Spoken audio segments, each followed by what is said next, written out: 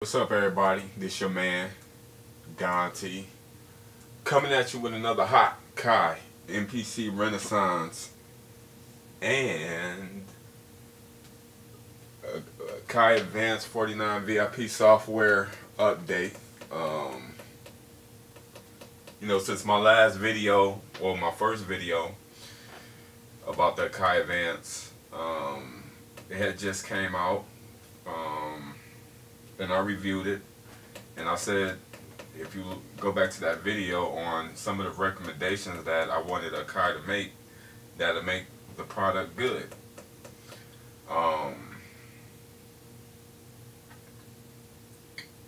So far, since they just released a new update for the Advance, for the VIP software, which is 1.1.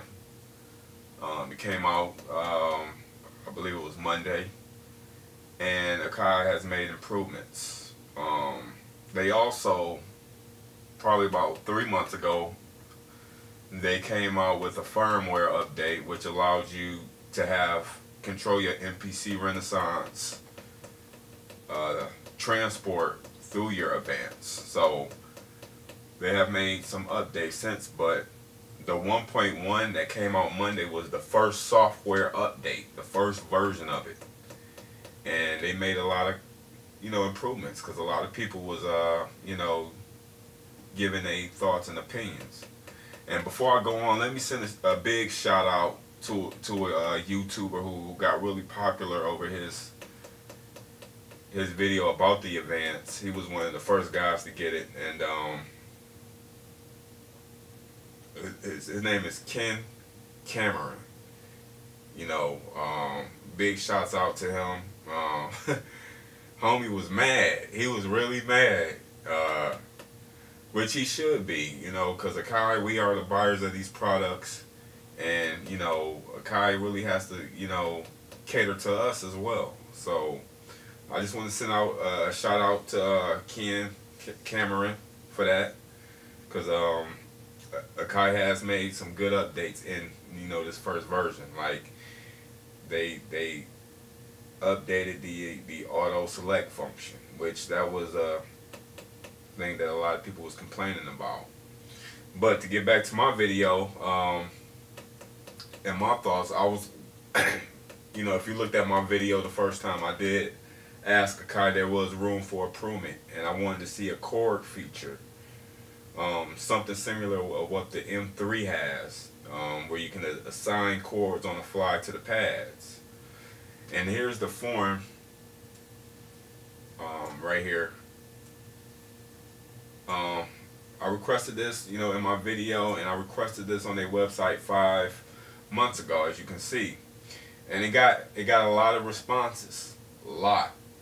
I got 20 replies, and this was a very popular topic. And what I said was, hi, as a composer and songwriter, I would like for you guys to add a chord assign feature to the pad, something like what the Chord M3 has. And if anybody's familiar with the Chord M3, like you can just press chords and assign them to the pads on the fly. And I got a response from the project manager and developer, Dan. He's really known, and he said, I certainly like this idea. Thanks for the feedback. I'll submit a feature request for you both, because a lot of people was in support of what I wanted. Because like I said, if you go back to the video, that's one thing that I see that was really needed. And it went on and on. Like, a lot of people replied, they had my back on it. And 5 months later, we got it. It works very similar to what the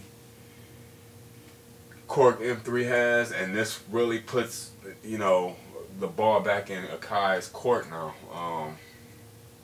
And I'm gonna show you how it works. So furthermore, they also updated the graphic user interface. You can now stretch it to the screen as big as you want now. They didn't have that at first. They just had like the regular size. So shouts out. And they also did a lot of stuff, like they got the auto select feature. But I want to get to this chord feature now, because I know all y'all want to know how it is. This is how you do it. You got to go right here to this mode right here, and you hit learn. You hit that. You hit the pad, because all these are in the scale, you know. So you just hit learn, and you click the pad you want, and you put in the chords you want. So I want a C minor. Bam, store it in there for that pad. Now on this pad, let's go with a D chord. That, and let's go with a G chord.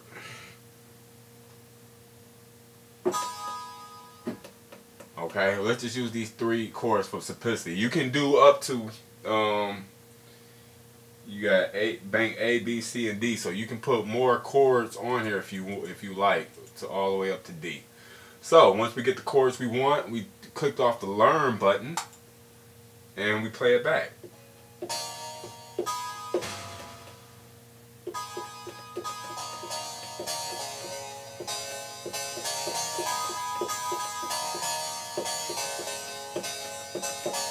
You know, it's really quick for songwriters. I'm definitely loving this feature. I definitely love it, Akai. Thank you.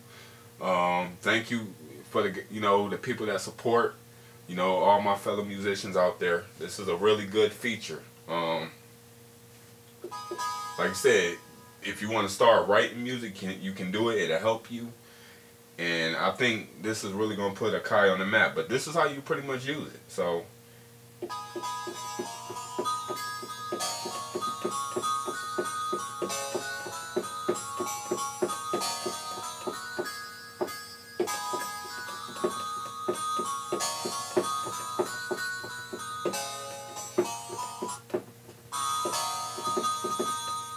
you can all, you know, get an idea on how you want your music. Now that you got the chords you want, we can record it to a tempo on the MPC Renaissance. So let's go with something real slow and temp.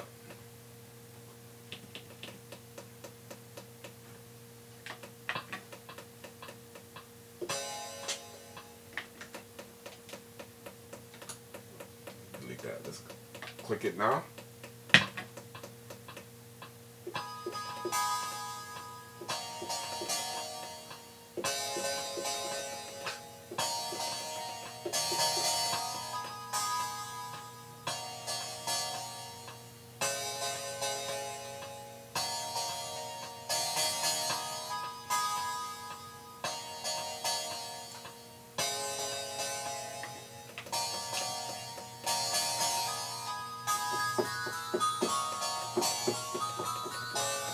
And then you can start adding melodies and stuff like that. So this is pretty much it. You know, it's on the. You can actually do it from, you know, the VIP software. You can also do it from the Advance itself.